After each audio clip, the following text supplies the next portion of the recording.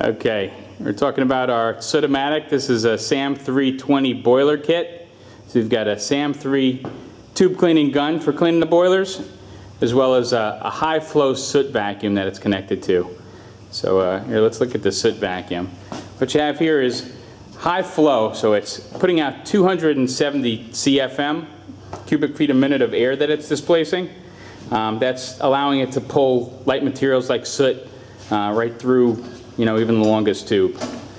You have a two-stage filter with it. It's right there. The bottom one is a Dacron filter, and you cover that up with a polypropylene. And when used in conjunction, you're filtering down to about 10 microns, so it's safe for soot.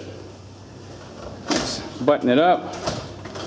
It sits right on top of that 20-gallon stainless steel drum. It's got a tangential intake on it so that the soot doesn't clump onto the filter when it comes into the vacuum. It actually cyclones down into the drum. There you go. Your vac's all set. You have a disposable bag there for collecting the soot and throwing it out afterwards. And then you would simply hook up the boiler gun and start punching tubes. Now there's a variety of different things that you can put on the end of it. Sometimes you can use a scraper if you had some really bad scale or a heavy buildup in it. But most of the time what you're going to use is a brush. And it's just not any brush that you'd use.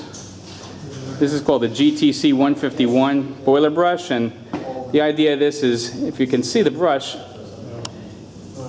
it's got a lot of space between the bristles. They're very stiff bristles with enough space to allow the soot to be pulled right through the brush. So rather than having a dense brush and pushing all the soot down the tube and out the back end of the boiler, you've got a brush that's going to allow you to suck right through it and into the vacuum. So why don't we put the gun in and punch some tubes.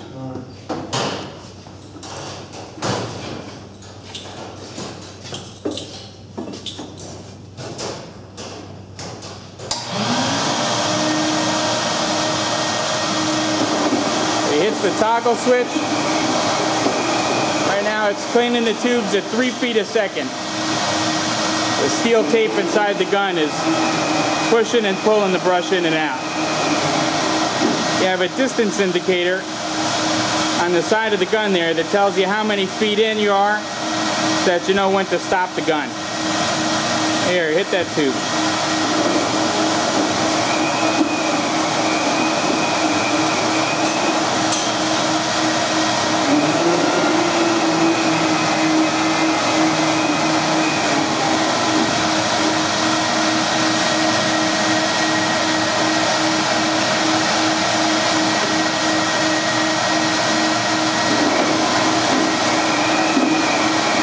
Right now we're cleaning a 12-foot, 150 horsepower Cleaver Brooks boiler.